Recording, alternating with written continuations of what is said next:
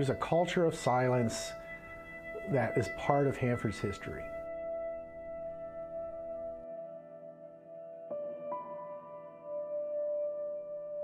It's a well-kept, in plain sight secret.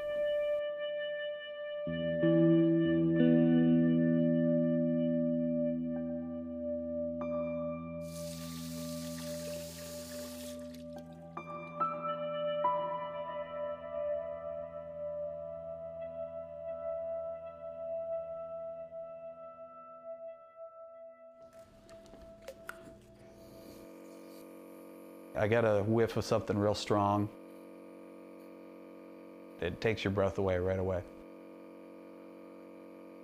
So I get up in the morning and I'm stuck in this house most of the time and don't know what to do.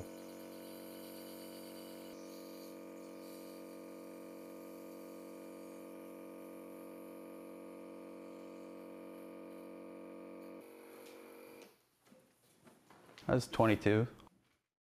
I took the test and I got hired on out there.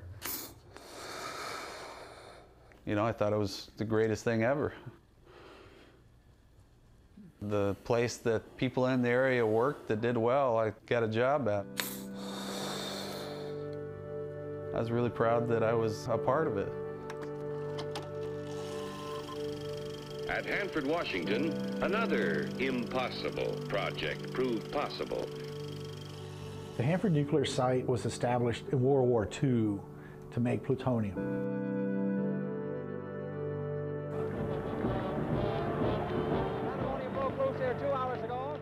Then Hanford was used to make even more plutonium for Cold War uses. This is an extraordinary place to visit. The men and women who work here changed the entire history of the world. It made enough plutonium for tens of thousands of nuclear weapons, the arsenal of the United States. High-level nuclear waste is left over from the process of making plutonium. And that's what we're storing right now at the Hanford site. Cleaning up the largest collection of radioactive waste in the country has turned Bomb Town into a boom town. Cleanup officially started in 1989. We've got 56 million gallons of this waste and about 170 underground nuclear waste tanks. We're monitoring the tanks at all times. It's radioactive. There's thousands of chemicals associated with this waste. So the workers are on the front line. They're a population that's most at risk during this cleanup. They basically diagnosed it as chronic solvent encephalopathy, toxic poisoning in his brain.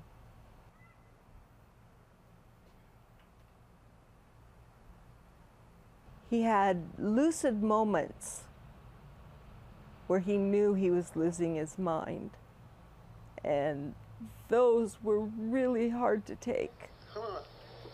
I'm right here. No. No. You ain't coming around. No. No? No? No person should have to go through that. I'm in here. The fact that it's still going on today, after Gary's died from it, is unacceptable.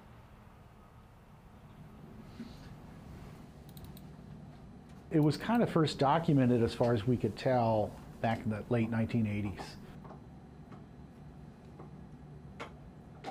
The workers were breathing in toxic vapors and chemicals emitted from these tanks into the environment. Then, in 1992, a series of reports were issued by both the Department of Energy and independent federal agencies. Their own expert panel pointed out that the Department of Energy needs better protections for these workers. And this is pointed out to them in their own expert reports over and over again.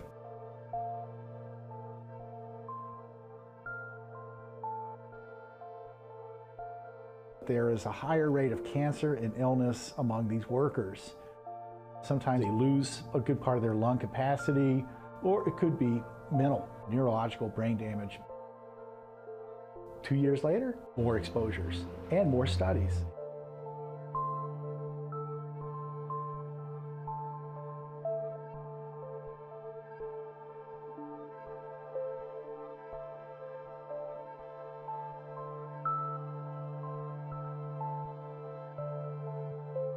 Even though hundreds of people have suffered exposures, it continues.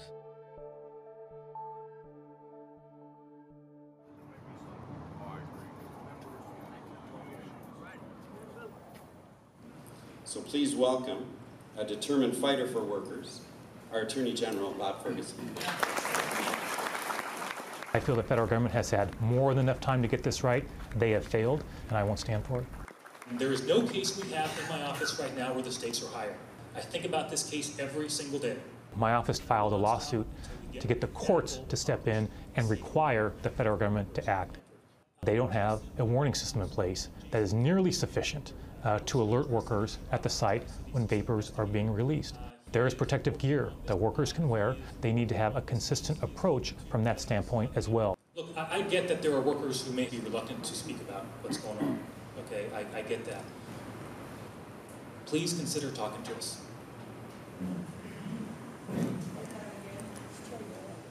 It just breaks my heart, absolutely breaks my heart to hear the stories that they tell and hear them say that DOE does not believe them. And as far as I'm concerned, that is bullshit. I'm hacking because I can't breathe. This is what happens. Every morning, every afternoon, every evening, this is what I depend on to live. And it's not just me. There's a lot of us that depend on this to live. And I look healthy, I look like I'm okay, and so do a lot of other sick workers. But this is what you don't see when we're doing this at home. So I thought it was important to show everybody, this is our life. In my view, there is a culture of indifference to worker safety there. What other conclusion can there be?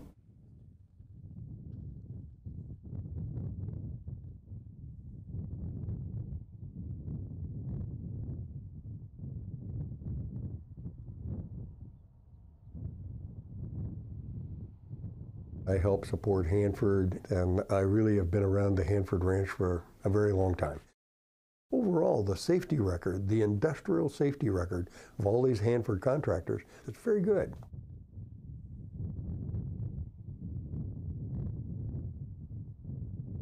The tanks, each one has different mixtures within it. You get a wide variety of smells. But monitors that they have out there say it's all within standards for inhalation.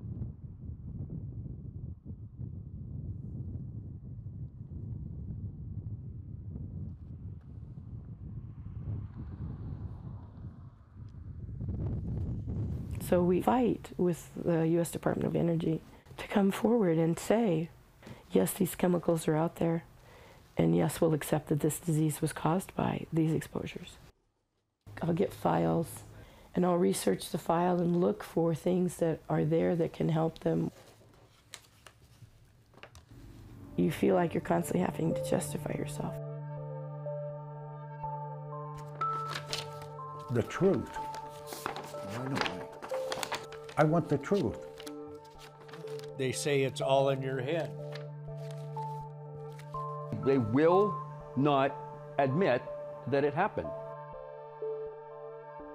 I do think that some of them are very much for real. It's a real issue, it's a real problem, but it's a little bit like if one person smells something, then you start smelling more carefully as well, and the chances are you're going to smell something too. It could be that they're smelling something else. It's happened to me. I know what it was. People don't believe. I'm going to walk to the other side. That's where we're going to be at. That's where I told people to meet me. So we'll see how many people show up. I don't want this to happen to anybody else, you know. I'm going to wear my mask since that's my life anyway. You know, I don't want anybody to end up like this, you know. But we don't talk about that stuff. I think it's time.